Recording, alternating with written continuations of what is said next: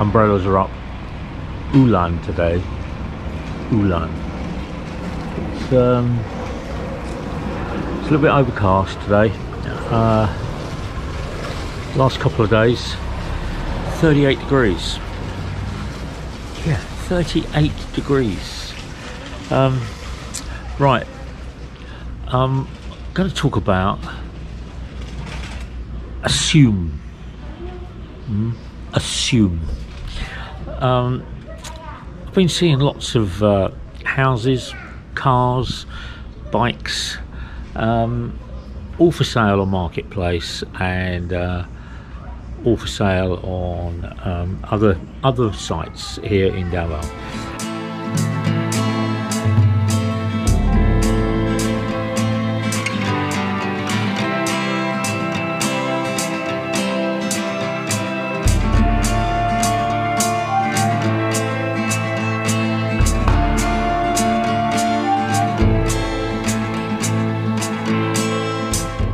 Scooters, motorbikes.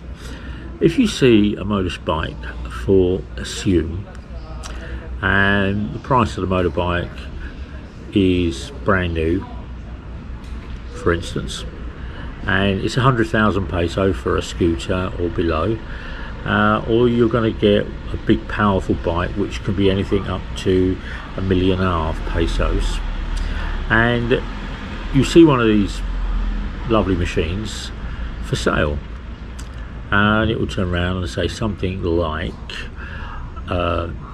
2023 or 2022 scooter or motorbike for sale, ASUME, in brackets, and then it will do a little bit of a description on the bike. So when I was looking into this and talking to somebody, this guy the other day, he was explaining that somebody's gone and bought the bike. They put down the deposit, the minimum deposit, which is 30%. They've actually started making the regular payments because it's on HP, it's on a loan, it's on an utang, but they can't afford it, or their circumstances change, and what they want to do is they want to sell the bike. So you go along, you turn around and want to buy the bike, it's second hand, you believe, like I do, you're going to get it cheaper, but that's not the case, because with the ASUME, what actually happens is you pay back to the person that's selling the bike the amount of money he's actually or she's actually made on the payment, which is the down payment, and the monthly payments. So if they've had it for 6 months, 6 monthly payments of 22,000 or 8,000 or whatever it is they're paying each month, and then you pick up the rest of the loan for the period or the duration of the ASUME on the motorbike or the scooter.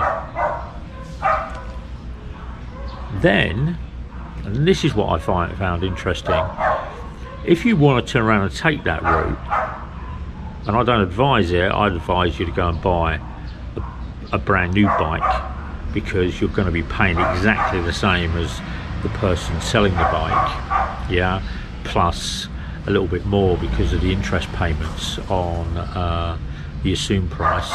So buy new. Keep away from ASUME on scooters, and then when you turn around and you pay the money and you take over the payment process at the bank, the documentation stays with the bank.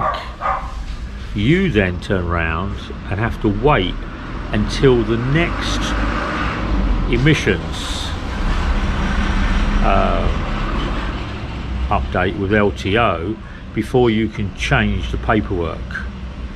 You don't actually own the vehicle or the scooter or the motorbike from the time you turn around and make the payment. So you give the money, then you have to wait until the emissions, then apply for the emission, getting through the emissions to change the name on the registration and the OCR and the CR. Strange that, isn't it? So if somebody bought a bike in February, they couldn't pay for it, and they wanted to register it in March, you're going to have to wait 11 months before you can get it transferred into your name. A little bit different, that one. Now, scooters, people don't turn around and take huge length of time. They either take 1 or 2 years on the payment process. If you're looking at a car, the more expensive the car, the more tax you pay, because it's known as luxury tax. But if you're going to turn around and pick up an ASUME car, you're going to start the same process as you do with a scooter.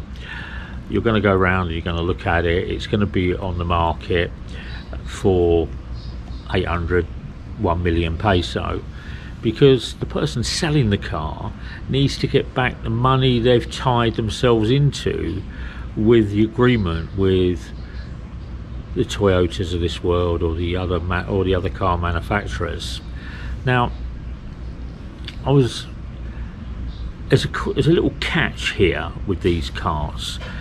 You could turn around and go to a Toyota garage and buy brand new, which is what I would suggest, because then you can haggle for a discount because you're a cash buyer. But when you go to a Toyota, or you go to one of these dealerships and you buy the car, they tie you in to the loan agreement for, say, 60 months. And they work out that you're going to be paying, I don't know, 70,000 pesos a month. You're going to be putting down 56,000 pesos as a deposit, and the person has got to pay that 70,000 for 60 months. And if you do all that math, it's going to be about 500,000 peso more than if you turn around and bought it cash. But because you're paying each month, you've got a little bit, you're only giving a little bit, you're not turning around and doing a big lump sum. However, if you're going to turn around and sell the vehicle and it's going to be an ASUME, you've got the 70,000 a month has to be paid. The person you're buying that car from, if you're looking for an ASUME car, and I don't recommend it, guys, I'm not here advocating it, I'm advocating that it's a trap and you get into it, you get dragged into it, and it's a money pit. You buy the car, you give back the guy that's selling it the 56,000 deposit, then you pay back all the monthly payments he's made or she's made on that car for maybe 1 year or 2 years, and then you continue making the payments of 70,000 a month. Now, the man or woman who's selling the car doesn't own the title on that vehicle. Who owns it is either the bank or the dealership or a finance company, which means you have to complete the 5-year payment plan to get the release of the documentation. Then you have to go through the process of re-registering the vehicle. You have to pay for that because it will be in Mr. Smith's name, yeah, or Mr. somebody or Mrs. somebody's name, and that's not the same name you've got, so you've got to move it to you to buy that car if it's on ASUME. Now, I'm only talking about ASUME. If you see somebody selling a car second hand and it's 850,000, yeah, you can buy it, no problem at all. And then they'll give you the documentation, they'll give the car because they own it. When you get this ASUME on it, all of a sudden you don't own it. They don't own it. The banks own it until you've completed all the payments. So you're driving or riding a bike in somebody else's name. You're driving a car that's in a garage's name, or it's in a bank's name, or it's in a loan house name, or a lender's name. Now, the same happens with houses, and there's quite a few houses at the moment, whether it's big or whether it's a bank, but the loans are longer. Yeah, they're not 5 years anymore, you're looking at 20 years.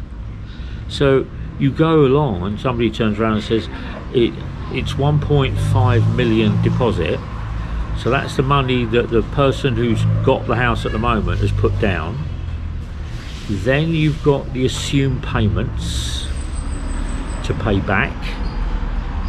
Then you've got the rest of the loan period for 8, 10, 15 years to buy that house.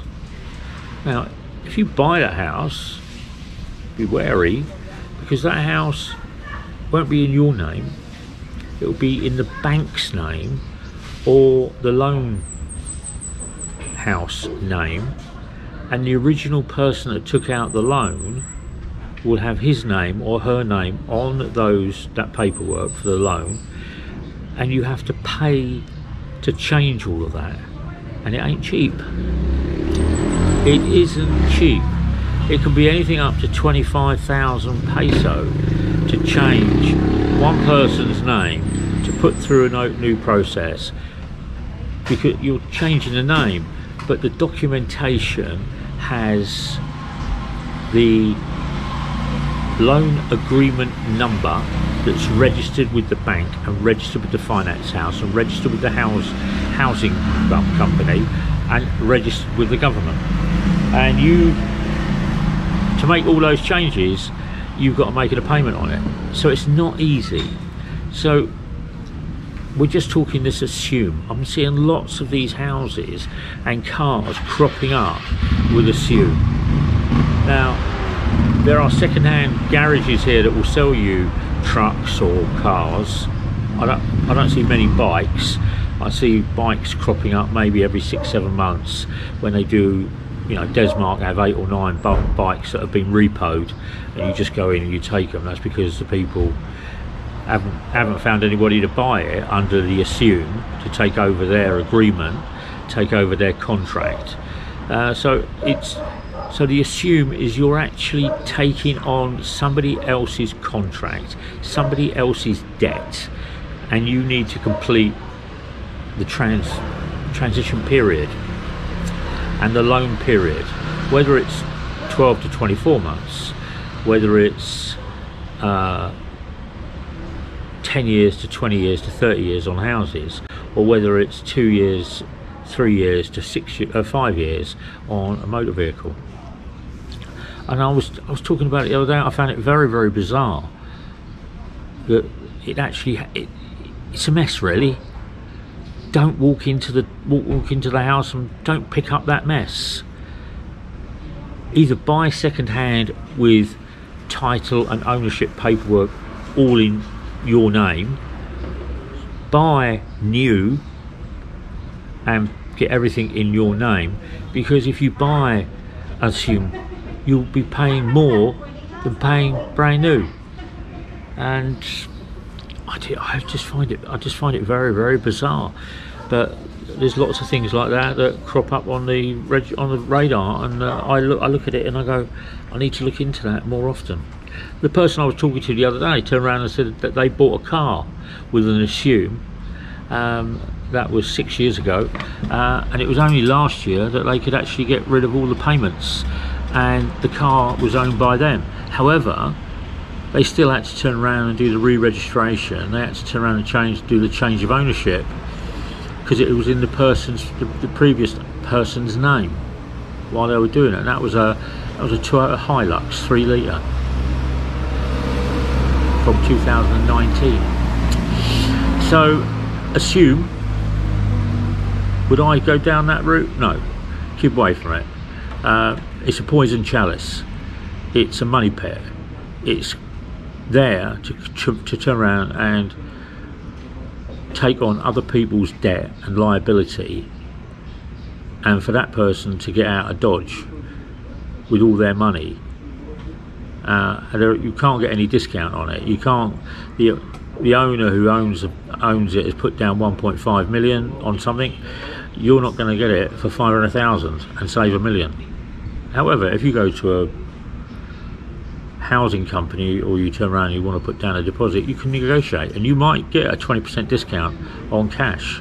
What you don't know is what discount that person got on that car or that house or that scooter because they walked in and it was on a deal, it was on a promo. You don't know what that deal is. You just know that at the moment it's sitting in the garage, and the garage are putting those scooters at, you need to put in at least 100 to 200,000 deposit. The more deposit, the lower your loan and the better your deal. So you're better buying new and doing your own deal. Keep away from the ASUMEs. Just a heads up, guys, just a heads up.